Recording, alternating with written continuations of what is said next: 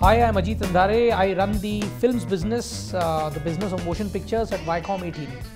How do you think digital disruption is changing the entertainment market? I think fundamentally what digital disruption is doing is solving the biggest problem that has always sort of riddled this industry, and that's one of distribution.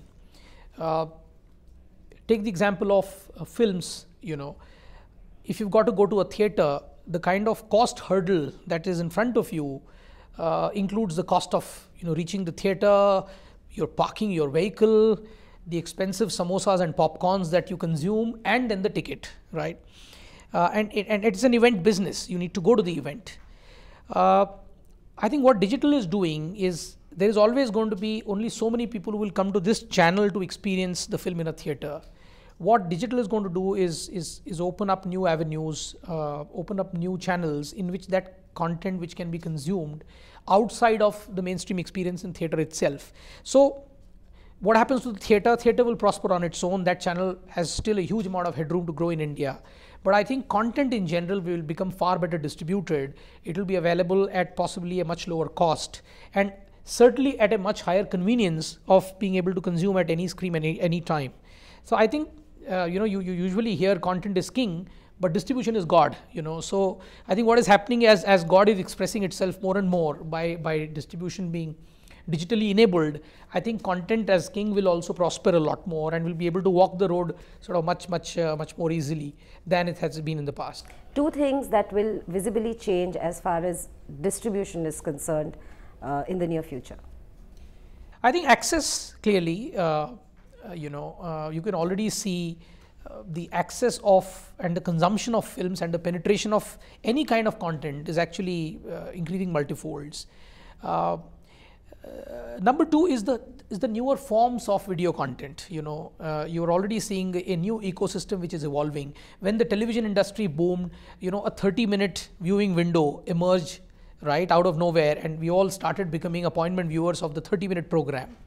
I think as the OTTs start to take shape, you will now see a new ecosystem in which a completely new set of players are going to be making content, a new format duration, a new format, a new duration, and a completely new ecosystem of how content gets consumed and exhibited.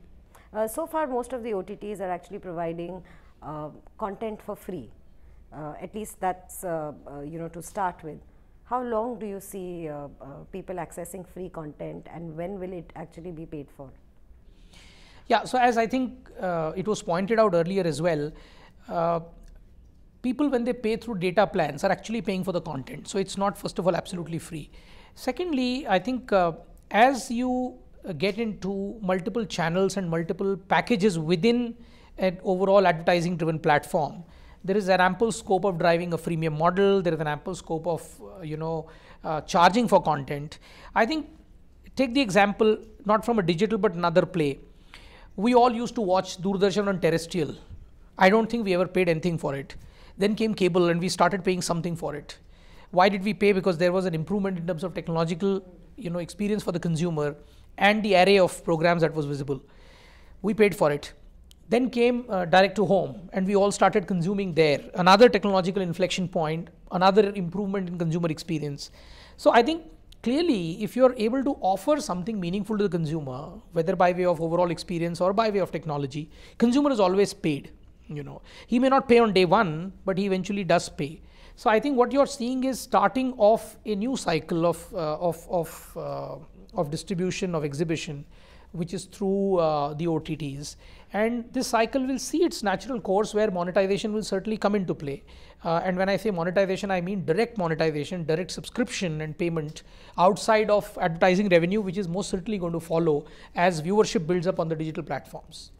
What is the kind of role that regional content will play? All large broadcasters, you can see, clearly have a strong bouquet of regional channels, or already in the process of building.